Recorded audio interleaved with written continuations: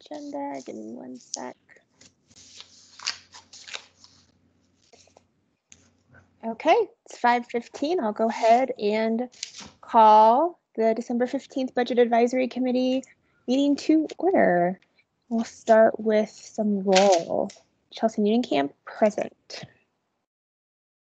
Suzanne Dirksen, present. Joel Moore, present. Stephen Ward, present. Great. Members of council? Rita Russell, council member at large, present. And staff. Jenny Nolan, budget administrator, present. Maria Sabata, director of finance, present. Brad Power, director of the community development department, present. Wonderful. And do I have a motion to approve our committee meeting minutes from November 17th? I move to approve the minutes from November 17th. Seconded? Anyone? I will second that. Wonderful. Any opposed? Great. Those minutes are approved. We will move on to new business. We have the community development department presenting to us tonight. Brad Power, we're very much looking forward to hearing about your department and your budget for next year. So I will pass the floor to you, sir.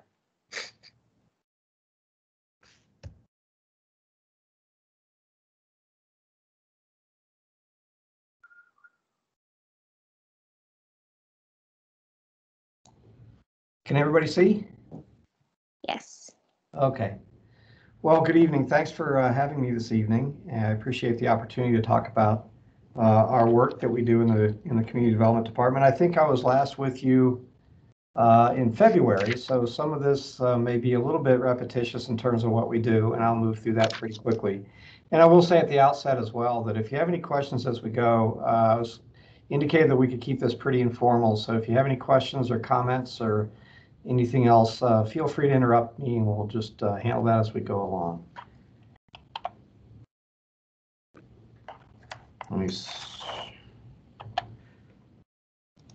I'm not advancing. Whoops, sorry about that. So a little bit about the community development department. I think I shared this last time. The way I would characterize what we do in 5 seconds or less is we facilitate the physical development of Englewood, and we do that through several divisions. Planning includes development reviews, so that's all the development applications in Englewood, and that can range from a backyard fence to a major office building like the Synergy Medical Building that's going up and almost finished across the street from Swedish Hospital, for example. We have a long-range planning person who's specifically dedicated to maintaining the elements of our comprehensive plan, our regional planning relationships with entities such as RTD and the Denver Regional Council of Governments, and also various area plans that we work on throughout the years and times as well. We have 2 housing programs. E3 stands for Energy Efficiency Englewood, which we dedicate our allocation of federal community development block grant funds every year to assisting approximately 12 Englewood homeowners who are income qualified to provide repair opportunities and energy efficiency opportunities for their homes. So that could be new windows, weather stripping, insulation, water heaters, that type of thing. We are just finishing our first year of our home repair program, which was an allocation of $100,000 from the city's former housing fund. And again, we are doing that on an income qualified basis for residents who have home repair issues. So that could be sidewalks, again, things like let's see, steps to make things Americans for Disabilities Act compliant and accessible, and those types of things that are repair needs for folks that go just beyond the energy realm. We're also the group in the city that manages the Englewood trolley contract, so we provide the services is provided by a third party, MV Transportation, and we also have a partnership with RTD who provides funding as well. Building services, once everything is approved in terms of the planning reviews, Building Services issues all the building permits in the community. They do all the inspections of the construction. They issue certificates of occupation at the end of construction and make sure that our building environment is safe and secure going forward. We also do contractor licensing in Englewood. Every contractor that does work in our community needs to be licensed in the community. Economic development, our entire program. When I arrived almost 5 years ago, we did a pretty comprehensive look at where we were with our economic development program, and we decided the bread and butter and the heart of what makes this community tick business-wise is our small business base. And so we revamped all of our development program, especially our grants and our training opportunities for businesses, to really focus on small business and entrepreneurial development. Englewood's built out. As you know, there's virtually no vacant land here. So we also have redevelopment. So we're working with private property owners to see if they're in the position of accelerating their time frame or have any time frame for looking at the eventual redevelopment, replacement of older aging uses with new investment in the community. So I'll just briefly go through our work plan objectives for 2020 and a little bit of an update on where each are. Interim Title 16 updates. This is our development code, so it includes zoning and all of our dimensional standards that guide development in the community. And there were 2 revisions that were done on an interim basis this year, including the council's adoption of ordinances related to permitting short-term rentals in certain parts of the community and accessory dwelling units as well. Those were both completed earlier this year. On a larger scale, we're taking a look for the first time in almost a generation at the Title 16 in its entirety. And the idea is in 2021, we'll embark on a comprehensive rewrite of that entire document to make it more cogent, understandable from folks in terms of our applicants. But also there's been a lot of change in the 16 years in terms of how things are built and development standards and that type of thing. So we thought it would be important to take kind of that generational change opportunity, given a lot of the growth in the community in the last 5 years particularly. There was an opportune time to look at the code in its total. So we've actually spent the last few months doing a community engagement process around that, where we've had to adjust to the COVID environment, but still nevertheless trying to engage with the community through workshops, surveys, polls, those types of things to get some community feedback of what should change and what should be thought about in terms of incorporation into the new code. We're going to be compiling that probably through January, and we'll go back to the City Council early next year with a comprehensive report on what we heard from the community as a springboard to hopefully embark on that larger project that I talked about. I mentioned we do have the short-term regulations and ordinance in place, so that was completed. There was a project called Downtown Matters that looked at the entire central area of the city in terms of the next generation or beyond, and that included the city center. It included a look at the downtown area, which also incorporated a Downtown Development Authority formation election that was successfully accomplished in the general election last month. So the DDA is going forward. We actually had a conversation with the City Council last night about next steps for that. And then we're also looking at future uses in the light rail corridor as it could change over time in and around in between the 2 stations in Englewood. 2 years ago, we started what we thought was pretty innovative. What we thought was a pretty innovative thing is a citizens planning school, which would be 15 or 20 people coming together. We do that twice a year to just have some discussions around how planning and development works in the community, just to have the opportunity for citizens who are interested to learn a little bit more about how that works. We did 1 session in our spring program in March, and I remember that night because we handed out little bottles of sanitizer, and people were kind of joking about that. And then the very next week, the world stopped, and we had to suspend the planning school. But we hope to pick it up in 2021. I just want to make sure people are hearing me, right? We're good? Yes. Okay, great. The permitting software replacement we've invested thanks to council's action and approval. We're working with a company to replace our software for all of our development permitting and our planning permitting, and including We're going to get to the point where we'll have online payment capabilities, so our customers will be able to do a lot more remotely than they have in the past. We've obviously shifted a lot of that this year, given the COVID environment, but it's really not optimal in terms of efficiency. So we're in the midst right now of working with our vendor to replace that software. City Center redevelopment, we selected a master developer partner earlier this year. We're continuing to work with that group out of Portland, Oregon, to try to position City Center for its redevelopment, which, unlike 20 years ago when City Center was open kind of all at once, the future City Center redevelopment will likely happen over a period of time, but we want to make sure that we have a good master plan and development relationship in place for that to be successful.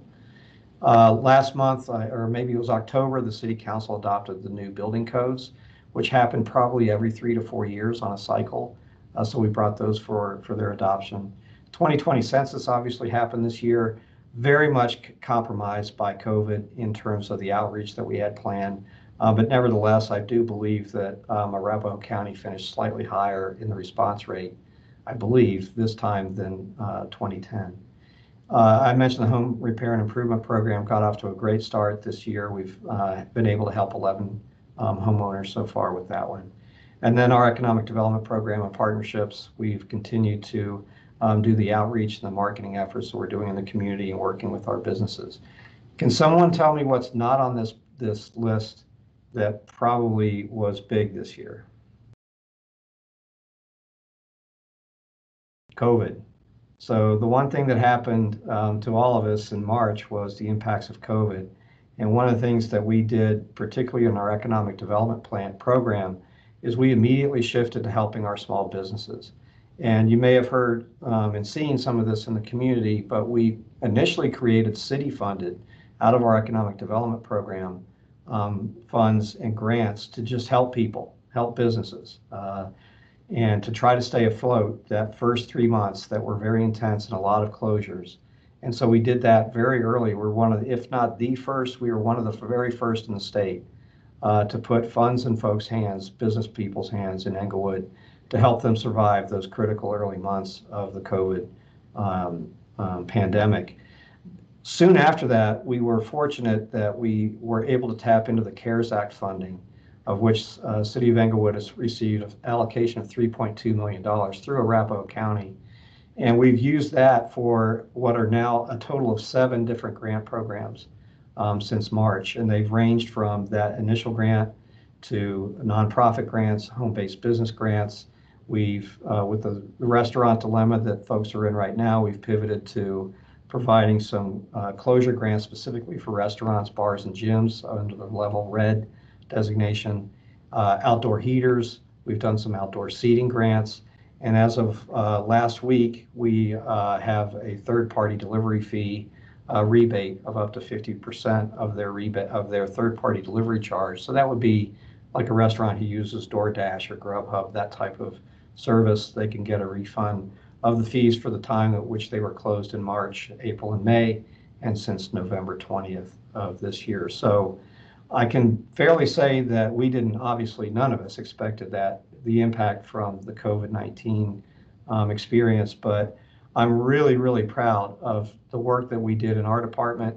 But there are probably half a dozen departments and divisions of the city, probably 20 staff members throughout the city, that even though my team and our department led the effort, we had tremendous help from a lot of people. And I really, really want to pay great tribute to the finance department.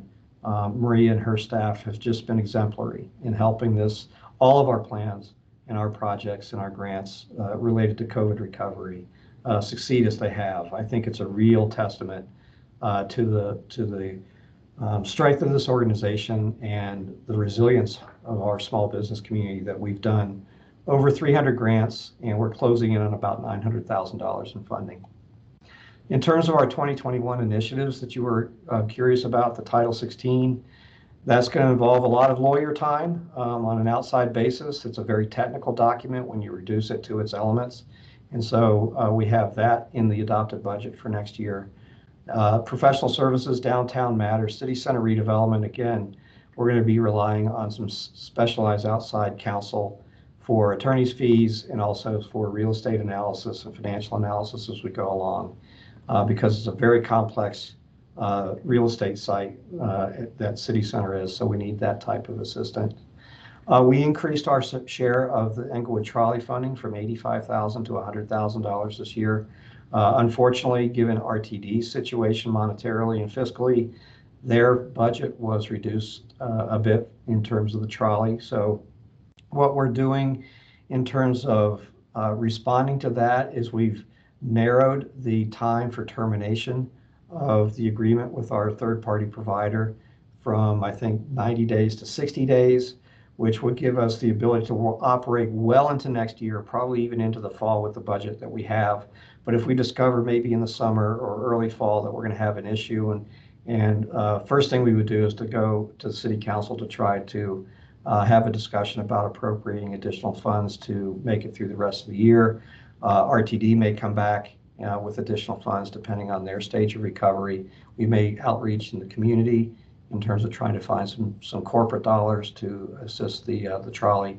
But we feel quite comfortable that the trolley can be operated at its current level in its current headways in terms of 15 to 20 minutes throughout all of next year. But we do have the ability to return to council and work with our provider on a shorter term basis than we had. And then finally, short-term rental monitoring was a modest increase in the contract for our third-party provider who monitors those contracts. The risk of reduction in budgetarily constrained programs, the first one and the obvious one is the Federal CARES Act funding expires in 2 weeks. So that money is going away. And so we're going to have a bit of a pause for one of two things. Council could direct us to continue to provide some of these grant programs through city funding that would obviously have to be identified, or if the federal government does an extension of the CARES Act or something very similar to it, that we could continue to support the businesses through that federal support, which has been obviously very, very helpful so far in our response. We kind of have an annual uncertainty over the amount of community development block grant funding that will get allocated through the county for our housing rehabilitation program. It's generally held steady the last few years, but we just never know until we kind of get the number. But we've been able to help 10 to 12 families on an annual basis, and we've actually reduced our waiting list slightly. Our waiting list used to be a little bit over a year. It's a little bit less than a year now, but we still have folks on the waiting list. So I don't think community development block grants will go away, but the perpetual discussion is how much will we be allocated based on that federal program. We also anticipate the opportunity that maybe our regular economic development grant programs may be in more demand in the post-recovery environment. And we have two programs. One is a business startup grant and a business expansion grant. And so if there are new businesses that are coming back or ones that want to expand, if they have that capability in a post-COVID recovery, I can anticipate that there might be more demand for our regular economic development grant program once we're able to shift back to that much needed attention. And then we need multiple funding sources for complex projects such as city center redevelopment. And we're going to try to get creative in ways to look at trying to get as much from our partners as we can in terms of cost sharing. And we've worked through the Englewood Environmental Foundation for some of our legal costs as well. And I'm assuming that we'll continue to do that going forward. And then last, I talked about the long-term Englewood Trolley funding, given the constraints that are ongoing. If we had a 10% increase in the budget, we would try to supplement our federal funding with local funding to reduce that backlog in our Englewood Efficiency Program. And so we would just try to leverage that maybe with a little bit more dollars. We try to stabilize, obviously, the funding for the Englewood Trolley. Zoning enforcement, so property issues, fence issues, trees issues, those types of things that are kind of neighbor to neighbor are increasing in terms of volume. And so we proposed a half-time enforcement position. In the last budget, it wasn't approved, but we would probably take a look at that again at some point in the future if budgets were in a position to include additional FTE. Obviously, we know and understand that that's a pretty narrow proposition right now, given the economic climate. Pay for performance for our department employees. I'm a big person. I'm big on being able to reward folks for exemplary work versus raises across the board. So if we had some type of recognition pool where we were able to do that, obviously it'd be quite modest.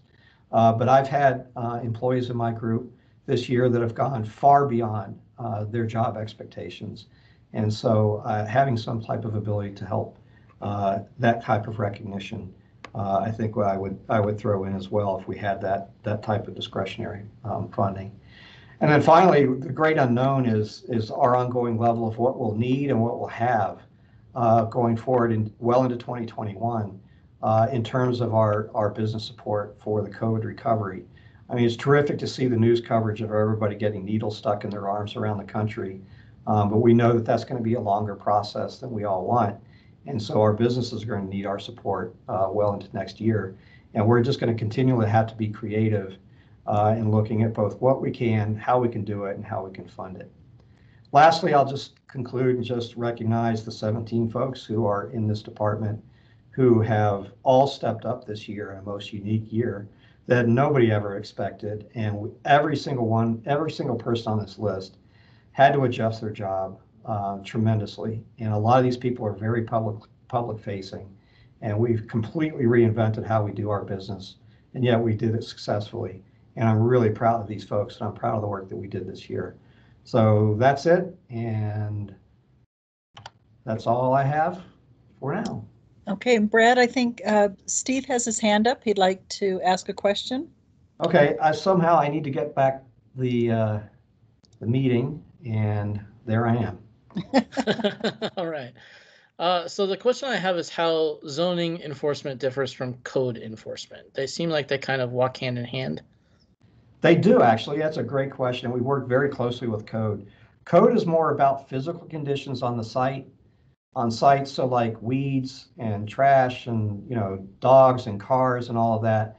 We're more about what makes the sites unique. So there's things like trees and fences and physical conditions like deteriorating structures and that type of thing. And that's kind of more in our realm versus kind of the visible things that are quite obvious. But we work with code quite closely and coordinate on a lot of our cases, because it's inevitable that if code enforcement is involved in one aspect of a property, it tends to have other issues that we would delve into as well. So who performs the compliance function now for the department? Is that done in cooperation with code enforcement, or is there an inspector or something that does that currently? Yeah, we have our planning team that are obviously familiar with our codes. So it depends on who's available, who has the ability to do it in terms of the work schedule. But we're also pretty familiar with, that team is pretty familiar with parts of the city. They've dealt with these areas before. So they tend to kind of go out in the areas that they know well. But it's our planning team that does all the zoning inspections. Thank you. Sure, Steve. It's good to see you, by the way. It's been a while. I have a question. Thank you so much, first of all, for being here. I'm a graduate of a citizen planning school. I found that incredibly useful and really appreciate you guys putting that on. And I think also we may have crossed paths at the Inglewood Christmas store last weekend. So I know your department was really involved in that. And I thought that was... Oh, were you in the parking lot? Yep, I was. That's great. Yeah, that was a fun evening. That was a lot of fun, despite the icy parking lot. I know the weather didn't cooperate, but it was great to see so many city employees there. But I just hearing about all of the granting and everything you guys have done for business and being so quick to respond, I just appreciate it so much. And I'm wondering if you can add a little bit more color. You said 300 grants. Do you have any kind of data about, are those businesses all still open? And how has that been impactful in the community? Love to hear more. Well, we haven't done a census, but my thinking is most of them are open, but it's hard to tell with some of them because a lot of them are servicing their customers either remotely. Restaurants, obviously, these days, they're all over the map. Some of them who can who can adapt to takeout, they've done that. But a place like One Barrel downtown, they're not doing takeout. They're just not set up for that. So that's why we've tried to do the variety of grants that we have done. A lot of them have been, if you meet these criteria in terms of you've either laid off people or you're not getting landlord support, or you have PPE expenses, or you have to clean more often. If they've met these criteria that are in our application, a lot of them have gotten cash support, and they're doing that to pay insurance. They're doing that to pay employees. A lot of them are doing it to pay rent. We've had terrific landlords, commercial landlords in the community that have worked with their tenants. Others have not, and they've not, the landlords have said themselves they haven't been in the position, they have bills too. So a lot of our grants have just been, cash. But then we've gone into these specialized grants for the furniture earlier in the year, and the outdoor heaters is a great example now of those types of physical things that we've done to try to help some of the businesses get over the hump. But understand that none of them have gotten our grants and said everything's great now. They're still really trying to survive and do the best we can. And we're doing the best we can. We can try to help them with the resources we need. I'm really hopeful that the federal government, I'm trying to put politics aside here, but looking at the leverage that we've had from those federal dollars, not just in the programs that I'm doing, but other things across the city, that $3.2 million has been a godsend to this and other communities. And so I'm hopeful that when things change in January, if not beforehand, that we'll get some type of part two, whatever it may be, because that's really where the leverage is and the impact can be. Question from Council Member Russell. Thank you. Actually, I would just like to make a comment about that a little bit, because I happen to be liaison to the ACE committee, and they have done a lot in reaching out to the businesses. And just last week, they were talking about the COVID-19 impact. And I will tell you, all of the businesses that were contacted by ACE were very grateful for the help that the city of Englewood has given them.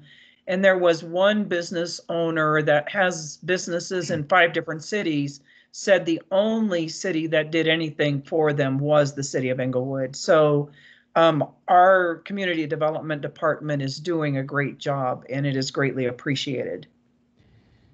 Councilmember Russell, I didn't have a chance to say this last night, but thank you, because I know you said that last night at the council meeting, and we really appreciate it. It's been a challenging year, but we've learned a lot, and it's been very, very rewarding for those of us who do it day in and day out. So I appreciate your comments.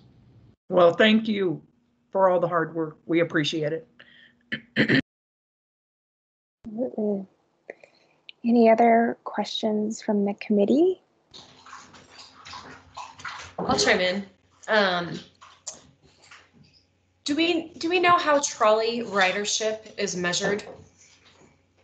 Yeah, we have monthly statistics. So all of the drivers have a counter, and they count every person who boards the trolley daily, and we report the ridership monthly to the city council. Thanks. Yeah, and a comment. I was at the Citizens Planning School meeting in March with the hand sanitizer, and yeah. I'm sad that we did not get to continue. I look forward to participating in 2021 if and when it happens. Suzanne, we haven't forgotten about anybody. We'll definitely be in touch with everybody who made it to that first meeting, and we have more interesting hands-on things planned in this go-round than we did the first. We learned a lot from the first one. But yeah, we want to make it far more interactive, and we just can't do that in this format. Yeah, so no, I understand. Tuned. Yeah, we'll definitely be in touch. I'm looking forward to it. Yeah.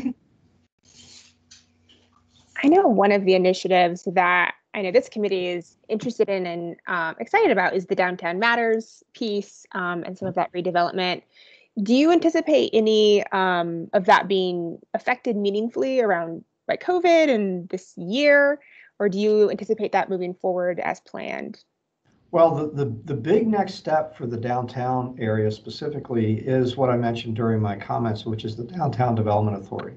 Mm-hmm. So that will go forward because we got authorization. There was a positive authorization vote from the folks within the proposed district, which more or less stretches from the Englewood train station, the light rail station on the west, through the east side of the hospital district, and about 4 or 5 blocks north and south, or about 2 or 3 blocks north and south. And in terms of the DDA, as I mentioned, we went to the city council last night and had a discussion about taking the next steps. So the immediate next step is going to be to recruit the members of that board. There'll be 7 board members, all from the district, 6 of which will be from the district, and there'll be 1 city council member representative on the Downtown Development Authority. And then after that, they're going to start to look to opportunities to start to actually do their work. One of the things that we had to do to formulate the Downtown Development Authority was to do what's known as a downtown plan of investment or action. And so we did a new plan for the downtown over the course of the summer, and the city council reviewed that in July and endorsed it. And that has an 18-month COVID recovery specialty plan within it. And so I think one of the things that the DDA will do is once they get formed, they'll obviously have to think about ways to raise money. And so there's going to be grant opportunities. We're going to come back to the city council to talk about the possibilities of some city initiatives, initial startup grant funding. And then longer term, there's a much longer and more complicated discussion around the DDA's long-term financing. The DDA questions were 4 in total in terms of what was asked in November. And the first question was, should we form it? And that was answered in the affirmative. The second question was, if it's formed, the downtown development authorities can do what's known as tax increment financing. So they can retain the taxes that are generated by new development and new investment in these areas, and that can leverage into additional investments in the future. And so it's not a new tax, but it's a way to allocate the new taxes. Now that's very complicated, it's very difficult to do, and it's clear that we have some work to do with both the school district and the county to talk, and the city and the DDA to talk about how is that pie, if it's divided up at all in the future, how would we divide it up? And so that's all still to come in terms of the first year or 2 of the authority's existence. We'll be talking about how to do that and how to allocate those various dollars and how they would be spent. So the authority needs to develop a work plan around that as well. The third question was, well, if you can allocate that tax increment, do you want to try to bond against it over time? And so there was a bond question, and these are all Tabor questions, by the way. They're required by state law. The council settled on a pretty extensive number of up to $80 million over the course of 30 years in terms of that investment ability. And that did not pass. So that's kind of in the shopping basket for some point in the future to possibly go back to the voters, that council would authorize that at some point in the future down the road, indeterminate at this point. And then the fourth question, which didn't pass, was a separate question around a 2 mil levy property tax to fund the DDA's operations specifically, and neither did that pass. So we have the DDA in place. The council wants to go forward with forming the board, but we have a lot of work to do around what their initial work plan is. That downtown plan will help a lot.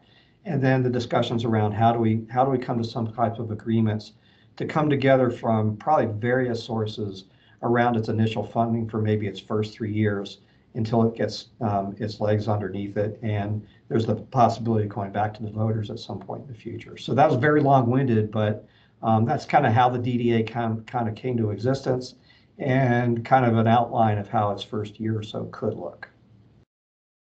I appreciate that. Thank you. Sure. Any other questions or comments?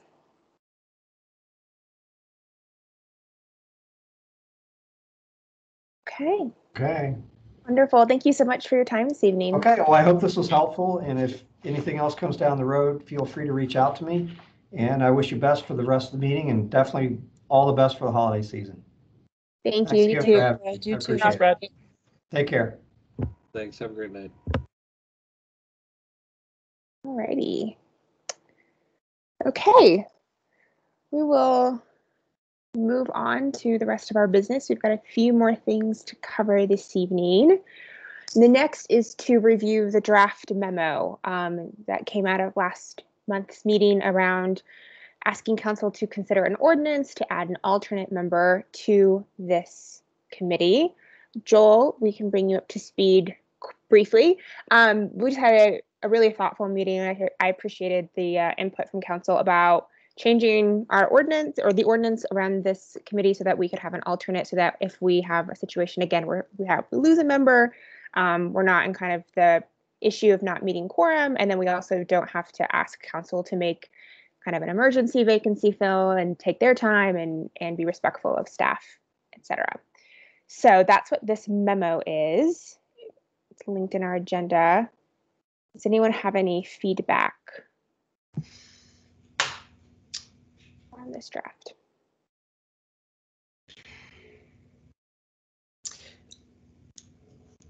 I think it looks good, Chelsea, or whoever wrote it. I assume it was Chelsea, but It was not. It was Jenny. Jenny. Well, Someone? I like it. I think it'll do just fine. I'd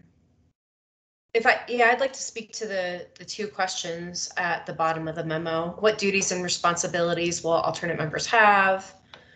For example, will they be able to vote on committee issues? And we talked about this a little bit at our last meeting, and our committee doesn't really have much voting activity or any voting activity, except for, say meeting minutes, approval of minutes. I mean, my primary concern, as it's outlined here, is just not having a quorum and backfilling a position or making sure we have representation when we have a small committee of 4 members or less. So I think the question is how to mitigate that risk.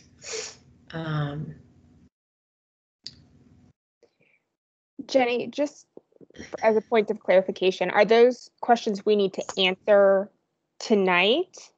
We do, because once Mayor Pro Tem Sierra and/or Councilmember Russell brings this request to City Council will then direct the city attorney to draft these changes to the ordinance. So we need to be able to communicate to the city attorney what changes we would like. Not only do we want to add alternate members, but whether or not we're going to, those positions will be restricted in any way, or do they have the same privileges as a regular member? Does anyone know what other committees do who have alternates? P&Z has one, right? P&Z is a little bit different because they're a quasi-judicial committee, but most alternates vote if there's a member absent. But I'm not so sure that it would be a problem really for you to have an alternate that could interact with you, but would not be able to vote unless there was someone missing. I mean, I think typically that is how it works.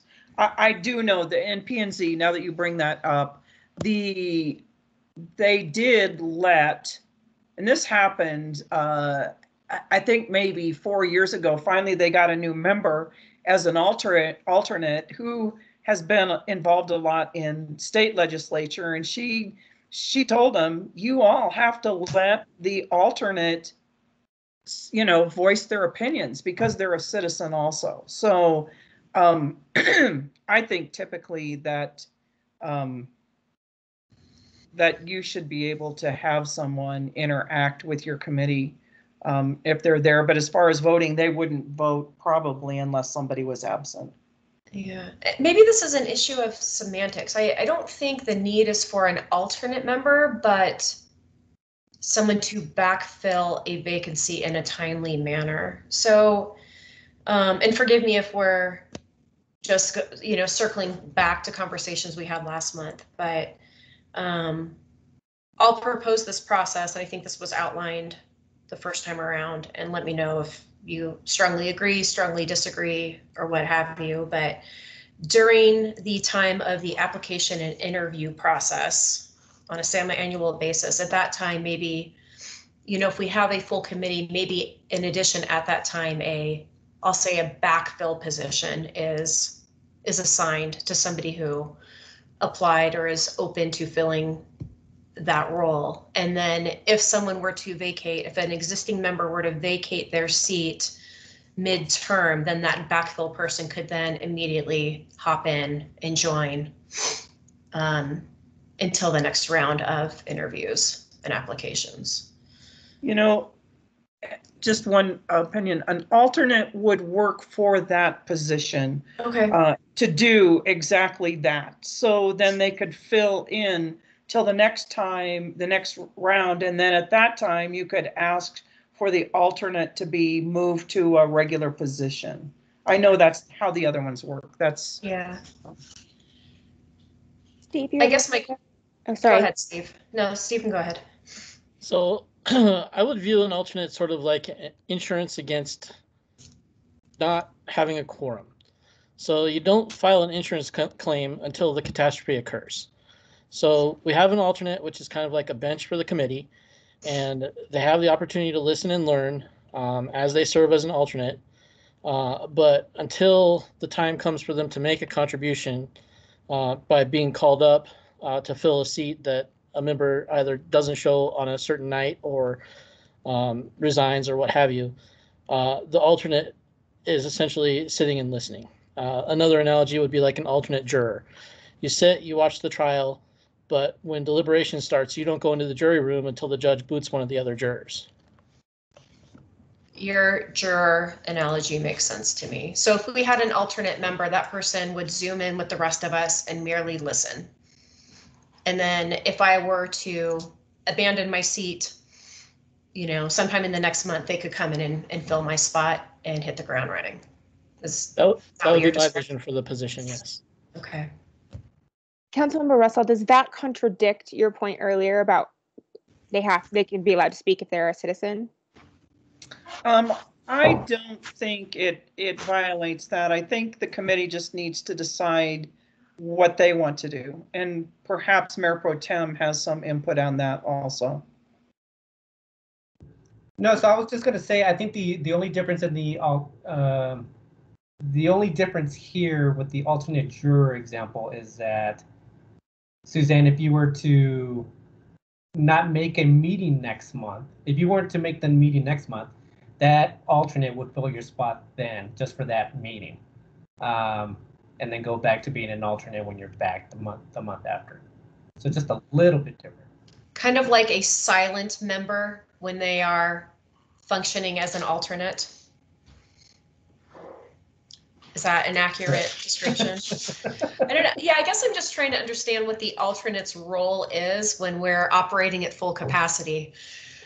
Right. And actually, that was one of the questions that I had, because obviously the next agenda item, Steve, you obviously did a lot of work on that aspect. Would the alternate be able to work with the committee on putting together that type of document? Yeah. I guess that would be one of the questions I have, and I don't have an answer for it, but I'm just kind of curious. Mm-hmm. You know, what role would an alternate have in that type of, you know? Yeah, or our annual report. Like if they, you know, join and listen to every single meeting and they aren't needed to actually fill in a vacant seat, I don't know. It feels almost like a disservice to somebody to not include them in some of that work that the tangible work that we output for council. Just along those lines, my question is what the pool of people who are willing to sit silently through a meeting with no input is, and it seems like you were saying, a waste of a person, but I don't know what else to do about it necessarily. I think the city attorney could answer those questions also. Steve, and then I have a thought. So in the past, there have been some people that have expressed some concern with the learning curve involved in joining the committee.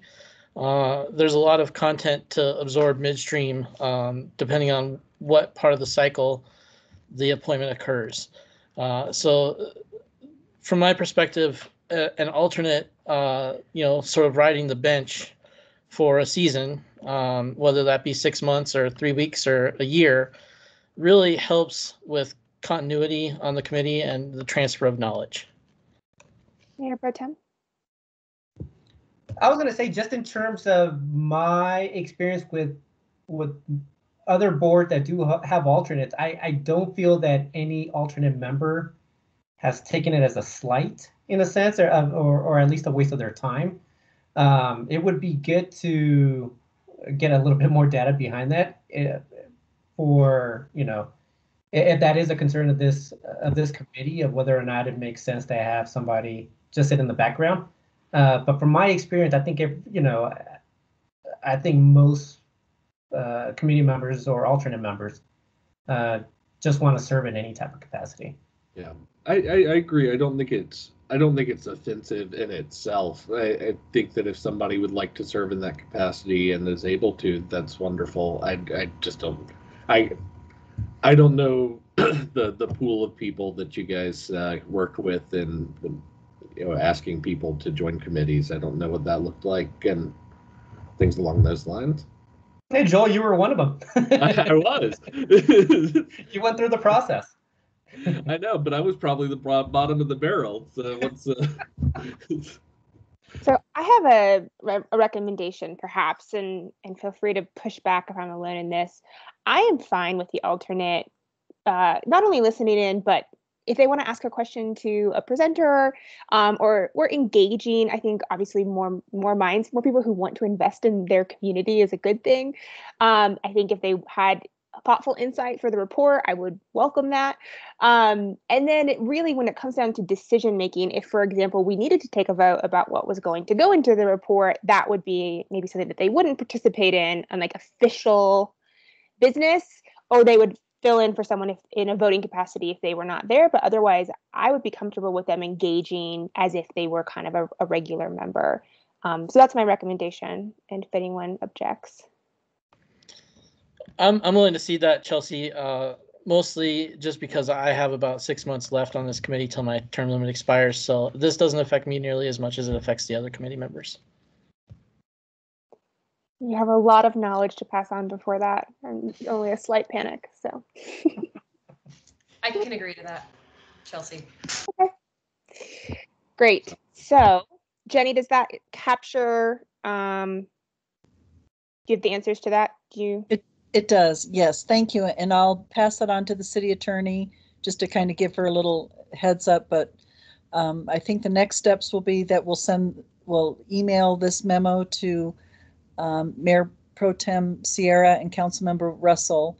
And when they, at their next meeting, they'll be able to bring this up during either their members' choice or when they have committee meeting time. I can't think of what that agenda item is. If I can see it, I can't think of what it is. Well, and in all fairness, the Mayor Pro Tem sits on the decision-making committee, so it's really good for him to have that because he can get it scheduled. Whoop, whoop. That's good. Quick question about the memo. I just want to make sure I'm reading one piece correctly. Looking at the kind of 4 questions, is number 4, is it meant to say if a meeting is scheduled for the council liaison? If you look at right before we start the ones, it starts with an if. I see. Sorry, That's okay. If a meeting is scheduled, yes. And I can reword that. I can start all of those with if. No, if you'd like. Fine. It's fine. I just wanted to make sure I was understanding it correctly. So then, once the agenda item gets on the agenda, the mayor will communicate back to Mayor Pro Tem Sierra and or Councilmember Russell, and then they'll communicate back to you, Chair Nunnenkamp, and then we'll be off and running at that point. Off to the races. Wonderful. Yes. Thank you, Jenny, and thanks Nolan for the discussion. Thank you, guys. Thank you. Can you remind me, does our new member join in January? Yes. Okay. I don't know who that is. I'm sure we'll get information within the next couple weeks. Great. All right, perfect. Thanks. Can I correct that? I believe that the appointment doesn't occur until, or they won't join until the February meeting, but we will appoint them. In January. Oh, you appoint in January. Okay. Okay. Gotcha. Perfect. Thank you. Okay. Moving on to some substantive discussion. We got a wonderfully put together and very thorough brief from Steve. And I just want to say you put so much work into that. Thank you so much for distilling so much information in a very kind of understandable way for those of us who needed it, understandably. And so I know it came in yesterday evening, and so everyone may not be fully well versed in it, myself including. But Steve, I kind of want to just pass this over to you to present your thoughts and where we're at in this process and maybe some suggested next steps. Sure. Thank you. So a lot of what went into this and a lot of the reason behind the length was because there were a couple of issues at work, as I saw it, that city leadership was kind of struggling with relative to our message. So there are some philosophical issues that I address, things like what is the purpose of a surplus? What is the purpose of city money? Things like that. And then there are some more structural issues that I address, like what do other cities around us do? What has Inglewood done in the past? And how does that framework fit into what we're suggesting here? So I think I'll probably just start at the end. The conclusions, there are a couple of bombs that I threw here. The first is to reiterate that I believe that it's time to dissolve the long-term asset reserve, something that we as a committee might need to agree on, but I threw that in because I feel strongly about it. The second is that Tabor reserve, 3% required by the Colorado Constitution, should be excluded from any reserve calculation because that money effectively can never be spent.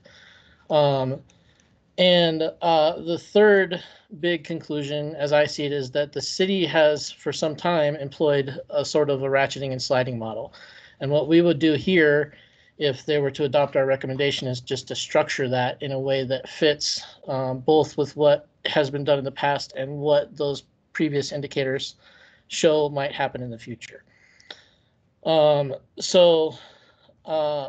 that having been said, I feel like the first portion of this report is stronger than the last portion because I did sort of hurry through the conclusions in the past part. But I think one of the biggest new factors here is the chart on page, 5.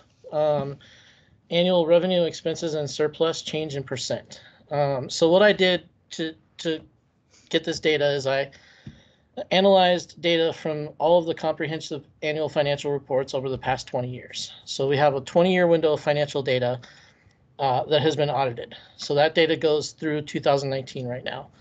And I noticed as I was using just numbers, the scale was difficult to capture. So what this chart attempts to do is demonstrate how small changes in the city's financial position relative to revenue or expenses percentage-wise cause larger swings in the fund balance. But one of the interesting discoveries was that the swings up are just as large as the swings down. So there are a couple of points that you can look at on the chart that I've called out, and we can trace things that were happening in the economy around us, starting 2001 to 2002, for instance, the dot-com bubble burst, and then 2009, the housing bubble popped, and as a sales tax dependent city or a tax dependent city, revenue dropped, and councils were left scrambling. How do we balance the budget? And they took draws from savings. So you see a large percentage swing in savings. But what we got out of that was a continuity of service. And I think another one of the philosophical questions that I might not have captured as well as I would have liked, is how much money is it okay to spend on an annual basis? When do we have a problem? And I tried to pick a number by setting the baseline at 16.7%, which is 2 months of revenue, and then capping growth beyond that point, as well as saying that when you start with a large surplus and you're drawing down on that large surplus, you have a problem at the point that you're drawing below that 16.7%. So that's sort of a long-winded introduction to the general concepts that I was trying to capture, but I'm open to any comments and interested to hear how the committee feels about some of the larger issues like retirement of the long-term asset reserve, for instance. That seems actually like a good place to start. Oh, sorry, Suzanne, why don't you go first? No, go ahead. I was going to start with that, but if you have something to say, by all means. Well, no, I just, the Tabor piece makes sense to me. Ratchet and slide, we've discussed, but I would love for you to kind of just walk us through your rationale for the long term. So it's more of a case of trying to simplify budgeting. It's also a case of money should have a purpose. And that long-term asset reserve has been around. I put the date in there. I'm going to say, yeah, it's 2007. So we've had it for 13 years. And I'm of the opinion that 13 years is a long time to sit on a golden egg and not find a way to use it for the benefit of the public. So I would like to see the citizens' money deliberately put to use for public benefit, as opposed to sitting around either on principle or because the city's leadership can't find a way to agree on how to spend it. I wouldn't cry if the long-term asset reserve was used to either acquire a new park or to do much needed refurbishment to our current parks. And I think that I made the argument in this report that that would be a multi-generational benefit, things like capital investments. So even if we just took the long-term asset reserve and swept it into the capital projects fund or capital improvements fund, I think that would be a higher and better use of the money than just sitting in a fund that people don't seem to fully understand, that clouds the bottom line on an annual basis.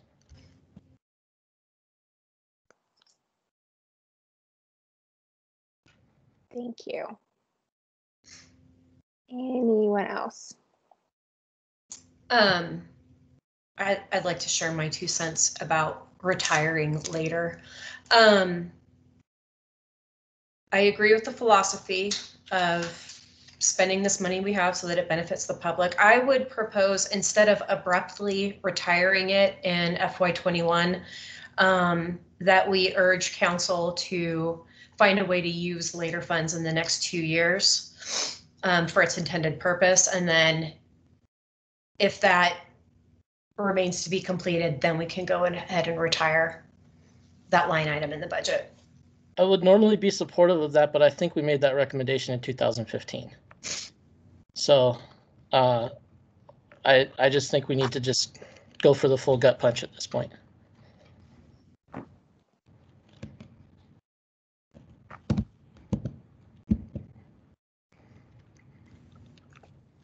Any other comments on this or other parts of, we're calling this a memo, a brief?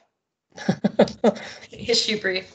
No, I think it was really good. I highlighted parts that I like. Yeah, which I can just share with Steve later. But all in all, I think it's great. I shared my 2 cents about later. Yeah, and Steve, thank you for putting the time into this. Thank you. Mayor Pro Tem? No, Steve, thank you very much for this. This makes a lot more sense for me. I like some of the information that you provided in here, especially the fact that you're now using the 2 months reserve we're now, well, our council now is treating the 2-month reserve kind of like a de facto Tabor reserve in a sense, that we're using that as a minimum in a sense in terms of what we can spend up to. So I thought that was a very good point. I guess the one thing that I'm still trying to understand, and you kind of alluded to it as well, was just the fact that when would we go? What would be that sliding scale? When would we spend more? And it does sound like you're saying in prosperous years you would.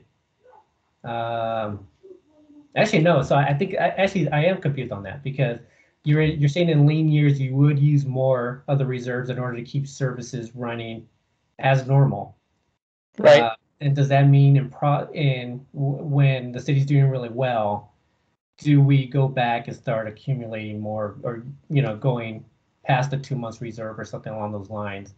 That would be one area where I still need to get a little bit of clarity. It does. And that recommendation, that specific recommendation, is closer to the end of the report, so it might not be as clear as it should be. But the proposal was we ratchet and slide, and at a certain point, I think my proposal was 4 months reserves. We cap any further growth of that unrestricted fund balance by saying that it can grow no more than 10% or 15% per year. And then beyond that, that money must go to either the capital projects fund and be swept into that fund, or towards other general fund uses or purposes. But the purpose is to keep the unrestricted fund balance from ballooning the way it has. And the philosophy behind that is that this is money that has been, I think I might have used the somewhat incendiary term, involuntarily confiscated from citizens. It's tax dollars. This isn't money that we put in the city's donation box. This is money that we have to pay the city. And that money, the relationship is that money should be serving a public benefit. And when we have an unrestricted fund balance that it has ballooned and we still have unmet needs around the city, it's a sign that maybe we have not structured our budget effectively. Mayor Pro Tem, is your hand up again? Yes, it is, but I see that Suzanne's hand is up as well. Oh, okay. So actually, this is a good question. So I'm kind of curious, and Director Sabata, this may be more of a question for you unless this committee has the answer. But are we able to transfer dollars to the Capital Improvement Fund or the PIF and let it sit there without actually allocating towards a project?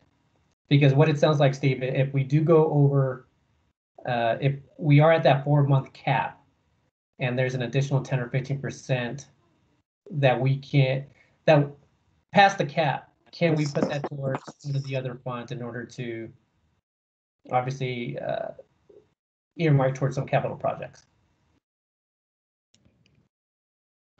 And I'll also point out the alternative would be to increase services somehow. You hire that code enforcement officer that the city has been wanting for some time, or you buy another police officer or what have you.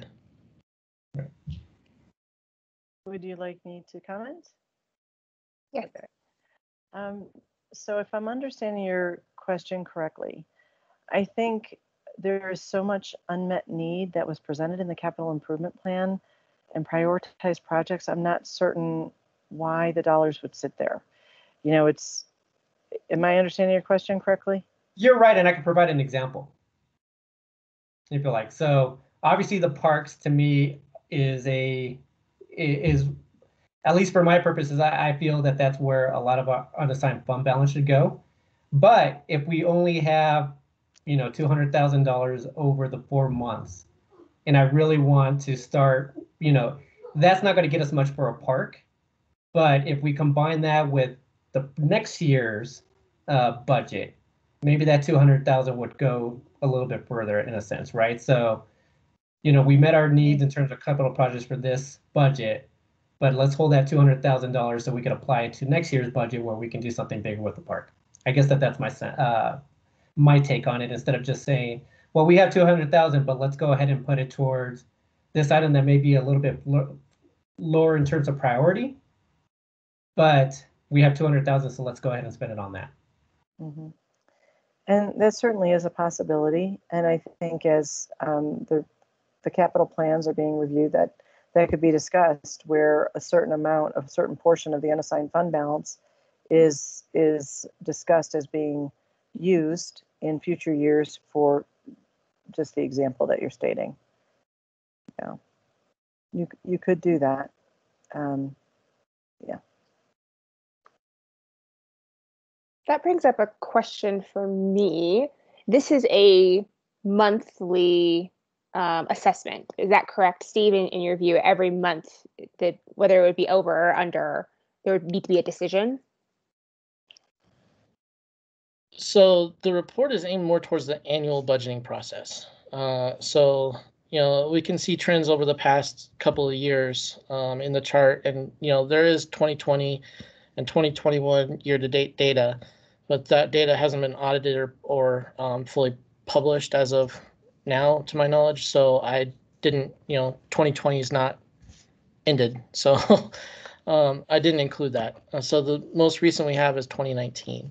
But the idea is that based upon what happened in the prior year and the projections of the current year, the budgeting process would include adoption of these limits.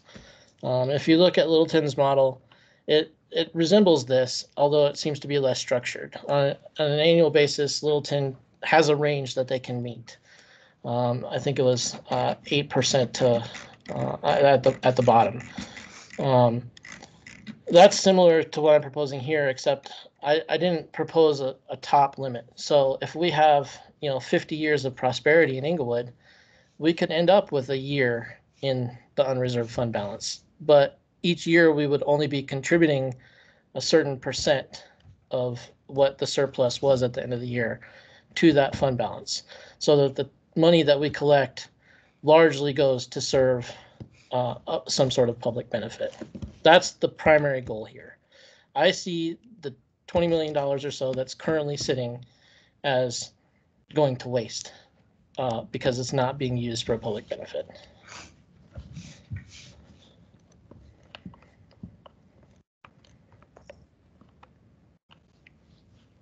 Any other questions or comments?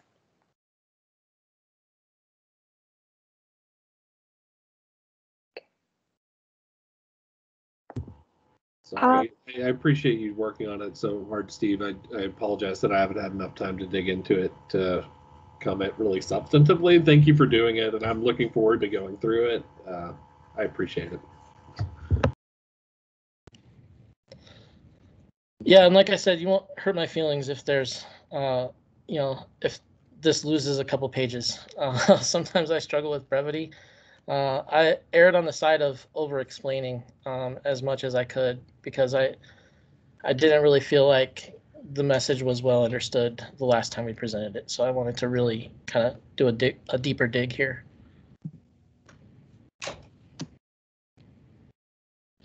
So for next steps, we are preparing to present this for February for it to be done. So we'll need to finalize in our meeting in January. I'm curious if anyone has any recommendations for kind of the next process. We might have some edits or some workshopping, some thoughts after we've had some time to absorb it more fully or read it a couple of times. What's the best way and the appropriate way for us to submit feedback? Do we need to do that in a meeting, or I know we've done some shared docs in the past. Does anyone have a preference?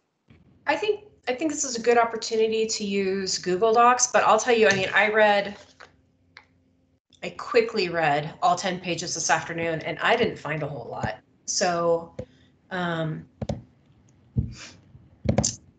that's just me. I think this will be an easy round of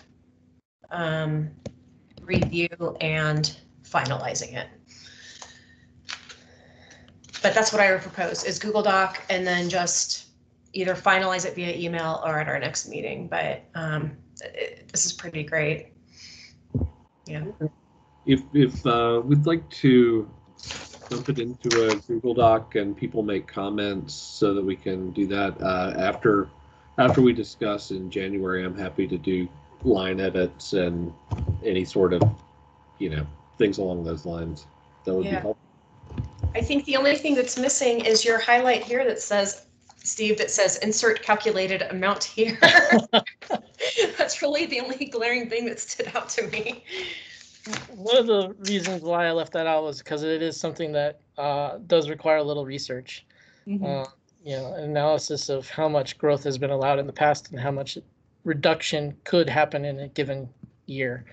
So I intend to base that starting point on that, but I think it may end up just being the baseline recommendation of the Government Financial Officers Association, which is 16.7%. Although we have a much larger amount than that, and then the question becomes how much of that do we keep? Great. Joel, thank you so much for your offer to edit and your continual expertise in that area for this committee. I'm sure we will take you up on that. Steve, I think also the Google Doc would be helpful because it sounds like you're going to want to revise the second half, especially maybe with some comments from Mayor Pro Tem. And so then we can see it in real time and you're not emailing multiple. Right. Do you want to just share a link in that format when you have it? So everybody has a copy of this document, and whoever our resident expert on Google Docs is, which is very much not me, should accept that duty. I am happy to do that. That's no problem. Okay, wonderful. Sorry, Chelsea, were there? I'm trying to remember. Were there problems with us meeting on a Google Doc? Was that some sort of forum or some sort of public records thing? We discussed it last time for the report, and I remember Jenny saying that it was okay because we did it. I remember we had this question. Can you offer any update, Jenny? Refresh our memory. I think as long as you don't have, you're not, you can't have more than 3 people meeting and working on the document at any one time. Then that becomes a meeting. So if you log in and 3 other people are in the doc, you need to wait your turn. Correct. Bounce out. Okay. or tap out. Is slim to none. Great. Then let's commit to reading this. I'll send out the link and maybe making any kind of thoughts or comments by a certain date so we can finalize in our next meeting. Let's see here. What about January 5th? Is that then 2 weeks before our next meeting? That way we've got some time to sit with it, and then Steve could have some time to absorb the comments and make any edits, and then we could discuss and finalize in our January meeting. Great. All right, I'll send out that link and a January 5th deadline. And I think that's everything on this item, unless anyone has anything else. Wonderful. All right, then we will move on to members' choice. Anyone have anything else to discuss? Can I jump in first with members' choice? Because I would like to talk about the finance director interviews on Thursday. And I guess I was going to ask my question of Manager Lewis and then Assistant Manager Dodd, and none of them are on the call. So I open this up to anyone who knows about this process and wishes to answer my questions. But I don't want to step on any toes, break any boundaries. So as a community member who's invited to be on this panel, what is my role? Can I ask one question? Am I mostly listening? Jenny, I don't know if you're the person who can answer that. I don't know, but I'm going to get you that information. I'll talk to our HR director. Okay. Hanger, unless Maria, you know. So I was just referring back to an email that I received from Rhonda this afternoon, which supplied the materials and also information related to how it will flow. I was checking to see if everyone that is participating, it seems, Suzanne, that you may have received that. Do you have questions after receiving that, or perhaps you haven't seen it yet because it came at 5 o'clock? To be fair, yeah, I saw it in my inbox. I saw the resumes because that was also something that I wanted to request, and thankfully they arrived. So Yes. you know what I'll do is I'll read through the email, and based on what that tells me, and unless I'm advised otherwise, I will prepare one interview question. And if I'm invited to ask questions, I will ask that question of all the candidates. And otherwise, if I'm advised otherwise, then I will be quiet, listen, take in as much as I can, and then provide feedback when the time is right. Okay. I was trying to read it quickly, but if you have questions for us to pass along to Rhonda, or if you want to reach out to her directly, I think that would be be fine. Okay, so Rhonda might be my point of contact. Yep. Yeah. Okay. Absolutely. Yeah, Rhonda is the point of contact. Great. And thank you. We're going to miss you. I've enjoyed working with you in this capacity, and oh, thanks. And it's funny because really Jenny is the one who coordinates and works with all of you, and I was happy to participate and support her effort with this committee. I learned so much, so thank you all. It was a pleasure working for the city of Englewood and meeting all of you, and just thank you for your patience as we work through a lot of these issues. And I really wish you all the best and wish the city the best as well. They've got a good group of people supporting the budget, so thank you for that. How much longer does the city have you? Through the end of the year. I'll turn in all my stuff December 30th, which feels really strange to say. We will be on the road 3 weeks from tomorrow, back to Ohio. So, yeah, I know. I can't believe it myself. I'm trying not to get stressed out about I know we all echo Suzanne's comments and wish you and your family the best, and excited for you to have the opportunity to be close to kids and all that good stuff. Yep. Thanks. If you have a chance, check out Denison's Big Red and make sure that the volleyball team is winning, and that's all I ask.